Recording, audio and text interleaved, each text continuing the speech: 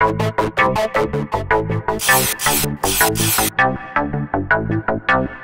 everybody. I hope you're well. On this edition of the Wheel of Cycling podcast, I speak to Fred Wright of Bahrain Victorious. We look back on his involvement in an epic edition of the Tour of Flanders, where he placed 8th last week. We look at the intervening week, and then we look ahead to Paris-Roubaix, which by the time you watch this will have happened. But we talk about the prep for Paris-Roubaix. And we also do a deep dive into nutrition on the bike and how things have changed over the last few years, as well as the tech behind riding on the cobbles. I hope you enjoy it. He's a brilliant, brilliant rider, a lovely lad. I had a lot of fun. I hope you would too. It's working. That's good. Fred Wright, thanks very much for coming on the We Love Cycling podcast, mate. And it's worth noting to our listeners and our viewers, you were 30 seconds early, which is very good. Were you was the type of chap to be on time? Are you pretty good with timekeeping? Yeah, I think my sort of youth days spent part of the British cycling program has left me quite regimented in terms of timekeeping. I think it was always, when I was younger, it was always like, oh, you've got when I was sort of 16, 17, it was always like the 10-minute rule was a thing. So we had to be if you were given a time, you had to be there 10 minutes before. So it was always, I think I've always ended up being, as a result of that, been quite fairly punctual. Fair enough. I remember. Although saying that, the people that listen to my mates that I ride with will tell you otherwise, I think. Oh, fair enough, mate. That's fair. I used to, back in the day before we had phones and watches that synced, so everybody's basically on the same time, I was early for everything because my clock was set early. So, okay. Or was it late? No, I think my clock, I basically adjusted my clock so I was always early, including getting up in the morning. But then you can't do that anymore because you can't really adjust your phone, can you? No, you can't. You can't. I was just in a perpetual state of confusion as a child. So, Nice. Fred, mate, we're obviously recording this on Friday. You got Paris-Roubaix in 2 days, and just a week ago now, I was down in Belgium commentating on an epic Tour of Flanders, of which you finished in the top 10 again, 8th place, wasn't it, on the day? Yeah, that's right. First up, how are the legs after that just incredible race? I think again, similar to the year before, you finish and you're absolutely, I almost sort of feel a bit tingly because I'm so empty with nothing left. It's kind of, I think I've only ever had that feeling after Flanders in all the races I've done, that emptiness it's like nothing else because it's, 6.5 hours, and the way it was raced was, I mean, it was, non-stop. More so than previous years as well. I think it was, from what other people were saying and people watching it, it was one of the fastest and hardest Flanders ever. So yeah, it was the yeah, fastest. I mean, me and Rob Hatch in the commentary crazy. booth looking at the race, waiting for the break to go, and we're like 2 hours in, and the break's not even gone. It was insane. And then That was our fault. It's off, like we were one of the teams. We were one of the team. Like, I was a bit like, oh, okay, the team meeting beforehand. It was like, yeah, there's a bit of a chance of wind, so let's try and catch out, some of the big guns by maybe causing some splits. A bit of, one of the big guns a bit too far back or whatever. And I think there were some other teams that were keen for that as well. So it just meant that they'd just keep the break. Like they'd never really let anything go. And it just meant the first sort of I think there was one pause like you'd have in a normal race. And that was still, there was maybe then about 20, 15K to the first time Claremont. yeah, And from then on, it's just flat out. So it was really, it's mad how 6.5 hours can go by so quickly yeah. I because you're mean, just on it the whole time. yeah, it looked incredible. I mean, you've got obviously you've got the two extremes, the two classics with the most extremes, I think, are Flanders and Milan San Remo, two beautiful races, but Yeah. so different. I mean, do you obviously these days with nutrition and the monitoring of diet and stuff? Do you know how many calories you spent in Flanders? Can you tell us that roughly? I think it was just over 7,000. Just that's amazing. I'm pretty sure that's what my file said, which Flipping is heck. quite something, you Yeah. know. Just Just trying to work out how many pizzas that is stacked up. yeah, I just think of it in tubs of Ben and Jerry's. That's 7 tubs of Ben and Jerry's. Flipping heck. roughly. I reckon maybe yeah, We'll have to quite a do. lot, We'll have isn't to get out of the it? research team at We Love Cycling to find out the facts of how many Ben and Jerry's tubs that is, mate. But that's a bit. And what about again? Just, numbers do fascinate me. It's not all about the numbers, but you know what it does, especially these days for people, is just set things in stark context. I mean, 7,000 calories. What was your normalized power? Did you happy to say what that was I roughly? think it was it's roughly between like 340 and 350. I think Flipping it heck. seems yeah, it's yeah, yeah, it's Yeah, quite something quite tasty. yeah, that is pretty. No wonder you felt tingly afterwards, mate. Yeah, Because you pretty get tasty. I mean, just go. Obviously, you're in great shape. I mean, it's a just to describe what it was like being in that group. I mean, basically, I mean, me and Rob would again. We're talking about the race, and you were there as one of the favourites. You got the three big favourites who ended up first, second, and fourth. Basically, you know the three we're talking about. And then you're in this next tier of riders, and basically, although there was some horrible crashes that we know about. And oh, by the way, Mate, I hope is he okay? By the way, after that crash, Yeah, he's raring to go for Sunday, so that's good. That's good news. he's That was he was nasty. pretty sort of grazed up because of all the places to crash in the race. That was one of them where you're always there at that point thinking, oh, wouldn't be nice to crash now. You were So moving, yeah, weren't you? yeah, That was you're sort of 50, shifting 60 before k the now. Yeah, Canary Berg. Yeah, you're shifting there. So no, it's he seems he seems himself. So that's good. that's good. Yeah. That's good. But just describe what it was like being in that move then. I mean, it was all the big favourites there. I mean, I've read an interview that you gave about wanting, like everybody was talking about this. It's the new buzzword, isn't it? Anticipation, like trying to open things up earlier. And the more that's talked about and the more you need to do that because of the ridiculous talent, some of the riders that you're against, going man to man with some of those guys, it's almost impossible at the moment, isn't it? Let's be honest. So Yeah. you've got to think a little bit differently. But so the race is getting opened up earlier and earlier and earlier.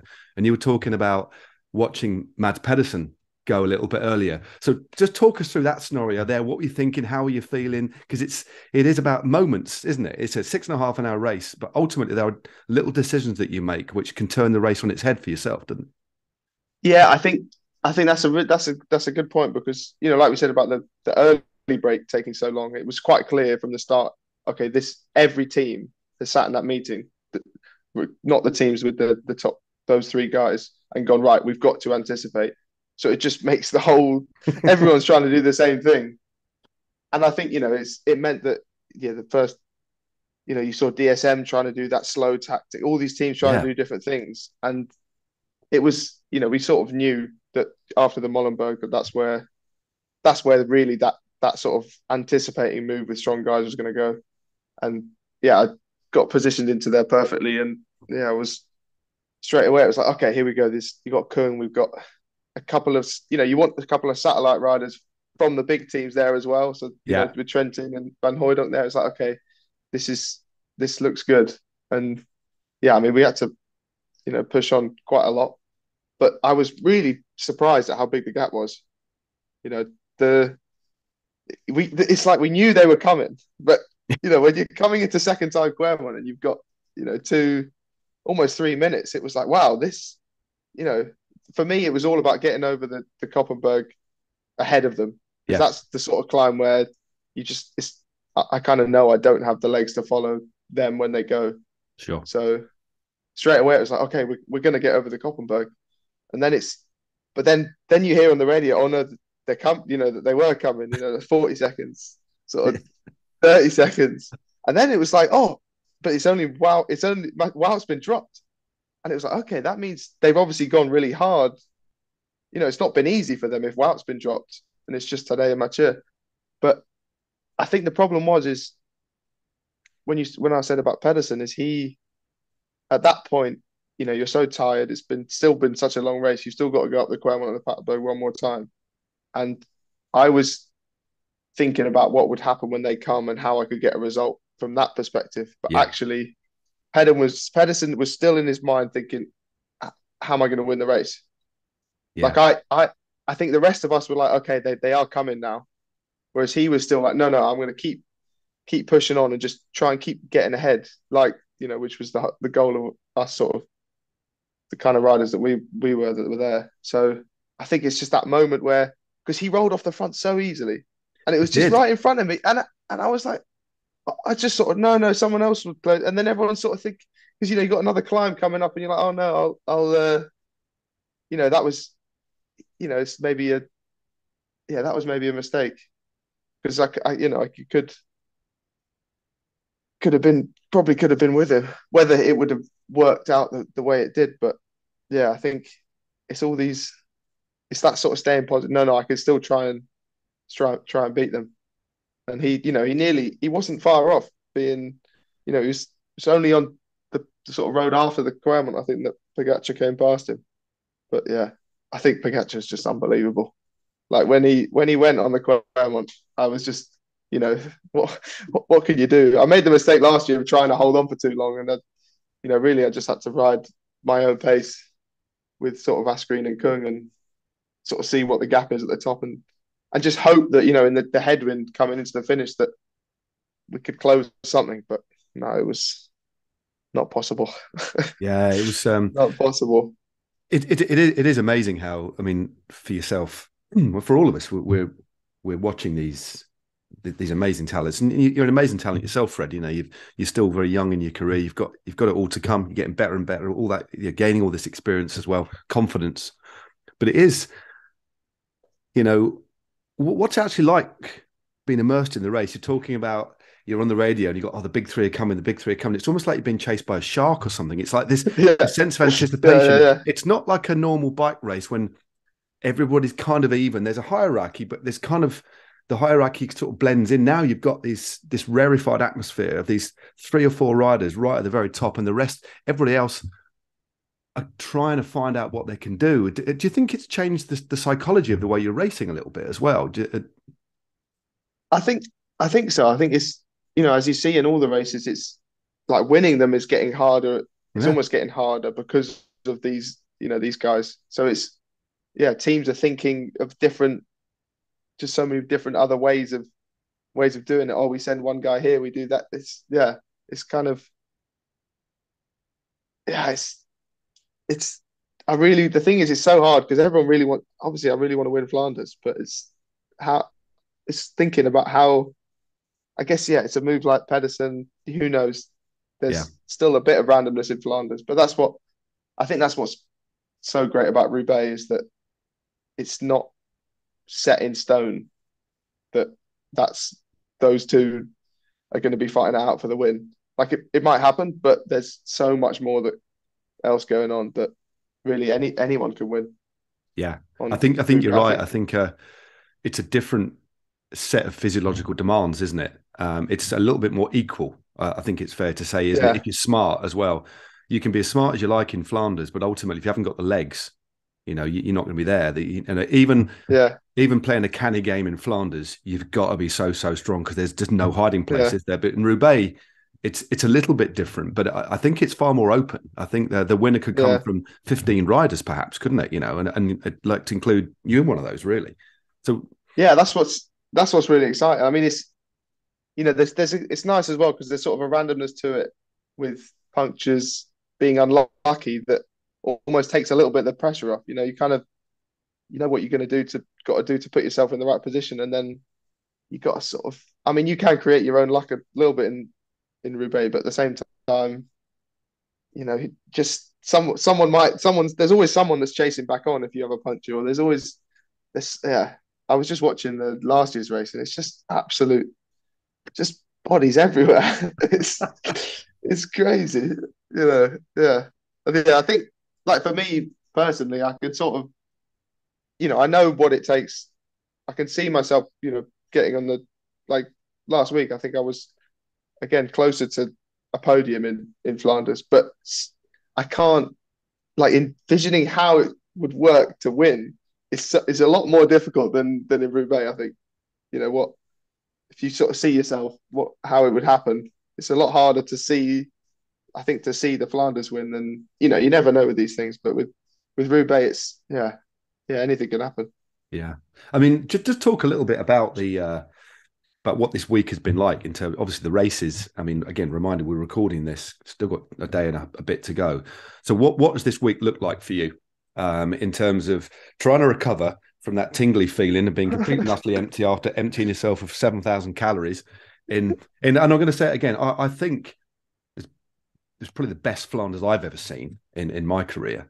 I think to be a part of that race, a key part of it, mate, must make you feel very proud as well. Yeah, I'm I getting. think whatever Just you happens, you saying can that's look back at that. making me feel a bit tingly. That's Well, there you go, nice. No, I mate. like that. No, it is. I mean, I think everybody. It was such a complicated race. There was just so much going on. It was. You couldn't have written a more beautiful script for that race. I don't think. If you're writing a work of fiction on the ultimate Flanders race, you were part of it, mate. You were one of the big part. You're a big part of the Well, story. there's some confidence going into Sunday then. There you go, mate. There you go. There you go. And No, I think yeah. Sorry, and you've got the legs. You've got the legs, and yeah, that's it. Just I think you can draw a lot from that experience. And it's like you said, they're different races, and difficult to see a scenario right now of how you'd win Flanders. But as you say, when you look at Roubaix, it's a little bit different, and you've got the legs, mate. And it's just about trying to just see what happens on the day. yeah. I think like you were saying about like this. Yeah, this week has just been just trying to. Up until Wednesday, it was like, okay, I feel really dead. It's just eating enough, and then also just spinning the legs, but Yeah. very, very small amounts. And then, the recon we did was yesterday, and that was a chance to sort of open things up a little bit, but mostly just to get a feel for the cobbles, because they're different cobbles to Belgium. It's not the same. It's not the same vibrations. It's very much heavier duty. So no, I think, to be honest, from the feeling from the recon was a little bit of fear from just some of the mud on some of the sectors was quite something. Like, Right. in terms of, I was sort of there thinking, wow, I wish I'd grown up doing cyclocross, because there was a couple of sectors where I was more sort of thinking about staying up on the bike than actually sort of putting the power out. I guess it's different in a race, but that is again going to throw another sort of randomness level into the mix when all of a sudden the guy in 10th wheel can still come down on if there's a bit of mud. So yeah, I think everyone was saying the same thing, and it's going to dry up. I mean, I'm constantly looking out the window like, is it rained? Is it, because the rain's still been a bit on and off today, so it's like it's almost more slippery, I think, than when it was really wet, because it rains a bit and the mud kind of, there's nothing to wash the mud away almost. So the sectors that are muddy, I think, will stay muddy. So I'm trying to make a mental note of all the ones that potentially have mud on, just to be extra careful. But yeah, Bloody hell! No, interesting one.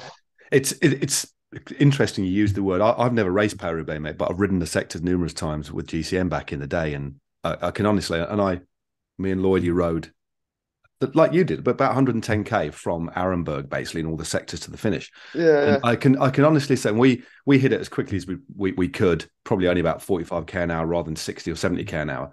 But I can honestly say, and this was like 6-7 years ago, I was actually frightened. I was actually scared, and it was like bloody hell. And it's before they go and clean the Arenberg a little bit, don't they? And this was really mossy. And I can honestly say, mate, it's the sketchiest I've ever felt on a road bike through the Arenberg. It's I mean, and you've raced it. This will be your third Roubaix, won't it, this year? So just describe the Arenberg and what it's like. Well, to be honest, from a racing perspective, I've not yet made it. The last 2 times I've done it, I've not yet been in the race. I've got to the finish both times, but my race has been over post Arenberg both times. So first sort of big sort of tick to go for is that I get past the Arenberg. Okay, but no, that's good. Yeah, I think it's the worst one by a long way in terms of just the start, because you hit it with so much speed, and I think it's just like someone's just I've heard people say it before, just like they've thrown the cobbles onto the ground randomly. But it's just you really get hit a lot harder than than some of the other sectors. And yeah, it's just the speed you come into it. It's really like, close your eyes and go in sort of thing. Yeah, it's. I think for me though, I'm almost a bit more tentative in a recon. I think come race day, you're caffeined up. You got so much focus that you get to the finish of your Roubaix and you're like, wow, we were doing some crazy stuff there. Yeah. But when you're in it, you're not sort of, you don't really have time to think about that sort of stuff. Yeah, it's a good point actually. Yeah, because you're in a completely different headspace, aren't you? There's less stress. It's a different sort of focus when you're training on a recon, but you just got to get through it in a race. And again, on a recon, you can actually concentrate on picking a kind of line, I guess. But if you're in the group and you're not right at the front, even if you're 6 or 7 back, you're not picking your own line, are you? No, You're basically no. just seeing where the bike will take you. And as you said, Yeah. those cobbles are terrifying. They really, really are, mate. But no, I it's think with Arenberg, for me, I'm always like, as long as I'm not on the left side, okay. that's okay. The left side at the start is the worst bit. Okay. It's what I've been told. I've never actually done it because I've been scared of going on the left side. But Right. from what I've been told, just don't be on the left, and then it's a bit better. Good stuff. Good But, stuff. yeah. So, just from a tech, an equipment perspective, compared, you're riding pretty much the same setup that you rode in Flanders, or you'll have a closer ratio block in the back, you'd imagine, to give you a bit more. So, what sort of setup are you going to ride for Roubaix compared to Flanders? Yeah, Flanders, I think chain rings, it will be the same on the front. So I think 54, 42, pretty sure. Okay. Yep. But then on the back, I had a 34 in Flanders, whereas there's no need for it in Roubaix. So that's one change. And then I guess I've got I had just standard aero handlebars for Flanders, but I've got just rounded ones for Roubaix, and then slightly thicker tires. So we were running 30mm tires in Flanders, and we were running 32s in Roubaix now. So Okay. that's the other thing with the recon. It's like, oh, what pressure are you going to go? Oh, I might go a little bit down. Yeah. No, I'm going to go a little bit higher. It's quite. It's That's like really the talk of the recon is all just about tire pressure. I know. I was going to get Everyone. really geeky and ask what pressure you're going to run, and I remember doing we were with the Quick Step team when Bonin was riding, and I went to ask, because we were doing this video, and I went to ask one of the mechanics what pressure Bonin would be running, and he said, "I'm not telling you." He said, because it's a secret, because they had all these big graph on the wall in the inside of the bus about the ideal tire pressures, and it's something that you learn over years. Obviously you've got different race conditions, different rider weights. Then within that, there's like a personal preference of what you want to run, a little bit harder, a little bit softer.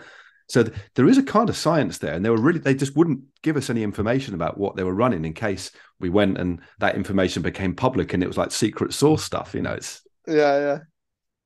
No, for me, it's always about you do. Arenberg is the real test, and it's like, how many times did I hit the rim on Arenberg?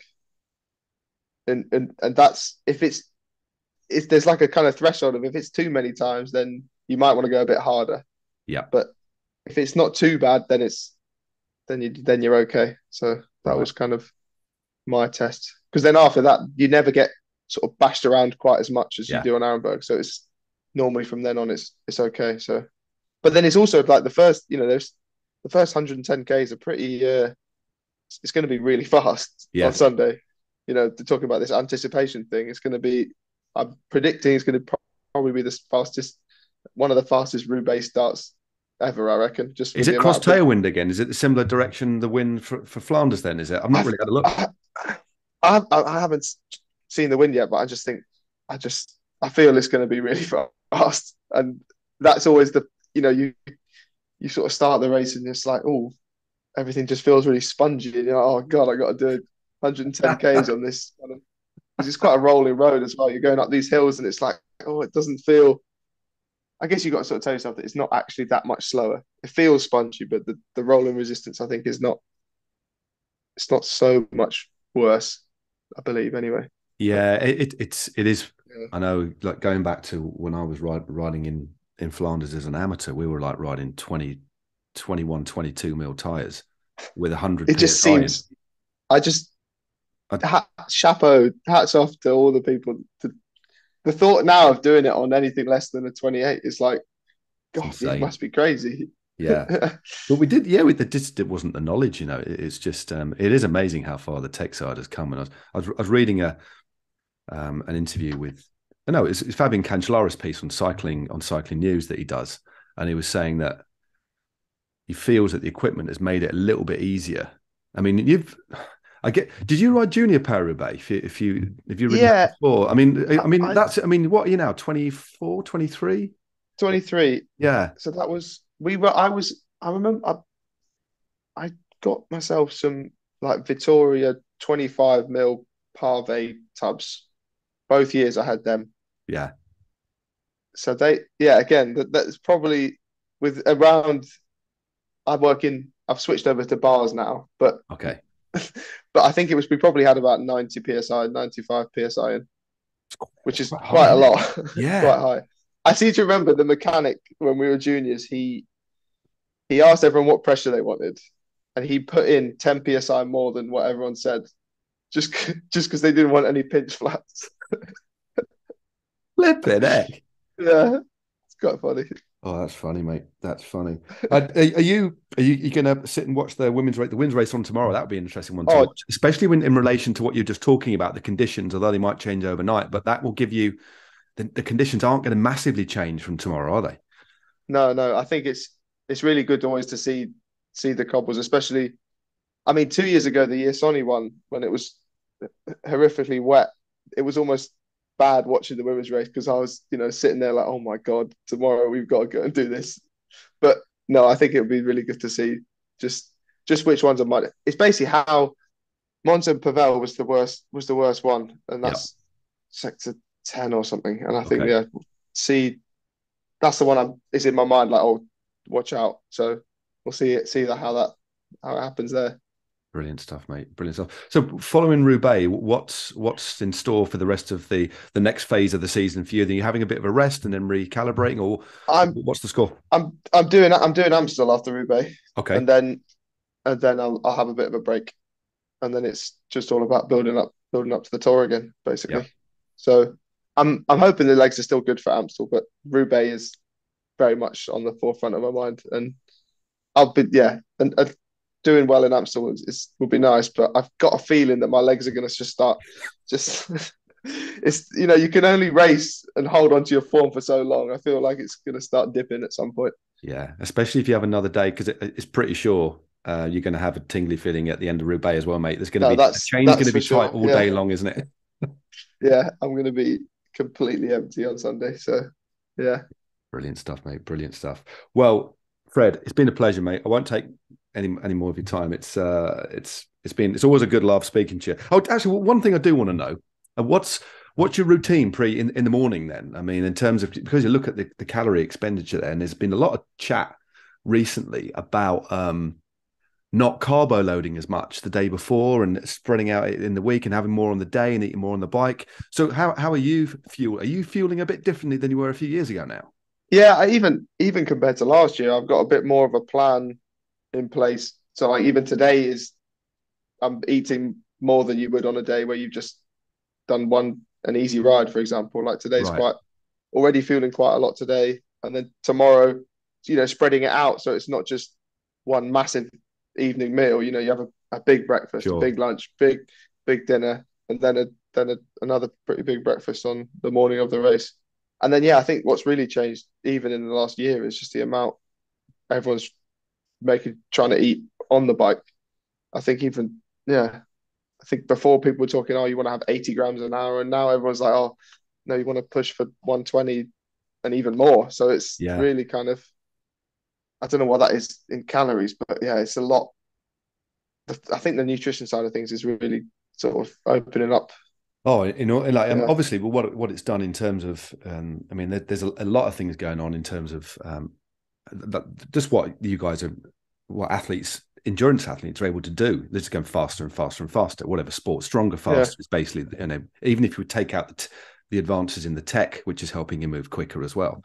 But as well as we are finally unlocking the true potential of human physiology, aren't we? And nutrition is a massive part of that, and the evolution of nutrition, even in the state for years, fascinating that because there was a thought that the body couldn't actually digest more than roughly 100 grams of carbohydrate in an hour. So Yeah, you're pushing the limits of like what we previously understood our digestive system was able to do.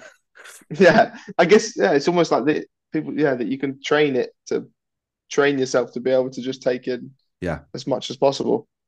But yeah, I just fair play to back way back when people doing Flanders on maybe like 3 bananas, and they still have to get on the Paterberg after however many Ks. Like I can't imagine it.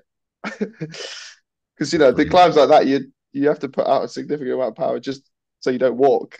Yeah. Like, yeah, It's no, so were you, how much did you eat in Flanders then? Are you, because just looking at the race, and it reminded me of being in races where it's so full on, you actually sometimes physically forget to eat or even yeah, drink, because you've got to make sure. And Tom Pidcock said it, didn't he?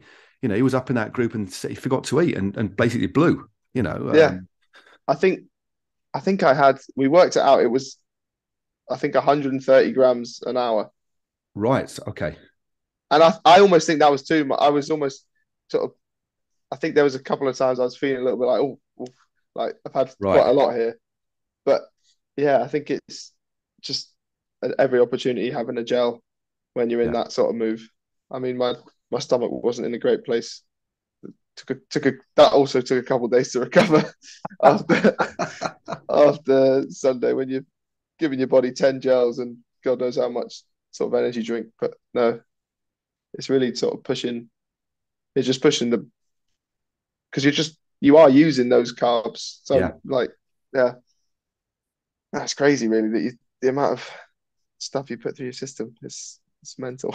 It is a little bit, mate. Well, I'm sure you're going to be doing well something similar on the weekend. Can't wait to watch it, mate. I'm not commentating this time. I'm going to be sat on the sofa, probably watching the whole race start to finish, mate. So, and I just want to wish you all the best. Oh, thank you You've very clearly much. got, yeah. I hope it's, Just have a great ride. Enjoy it as much as you can. Did you actually, going back to the fundamentals of bike riding? I know you clearly enjoy your bike racing, but did you at any point in the race, because obviously there was a lot of suffering going on. That's the thing. It looks joyful, but mostly it's just hurting. yeah, Or especially the way that the race was ridden on Sunday, it's going to just be uncomfortable all day long and then excruciatingly painful near the end. But yeah. did you ever get a sense of this is fun, or was that only afterwards?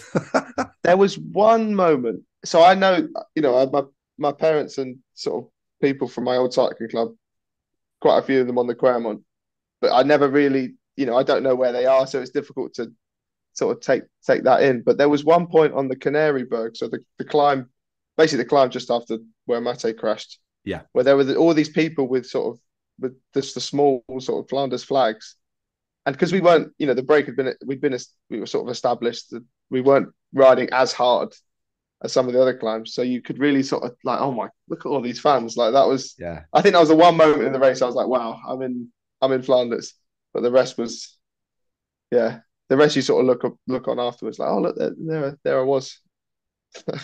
Have you watched Yeah, it back? Have you watched much of it back? Or had a chance to?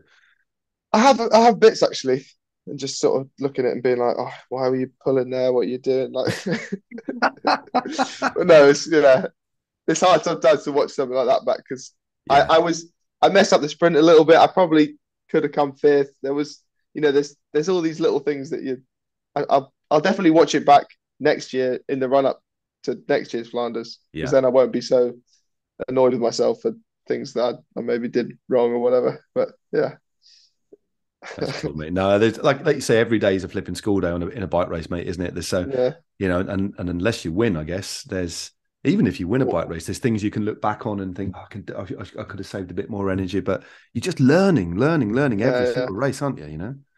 yeah. No, that's why it's such a good sport. Certainly, mate. There you Certainly, go.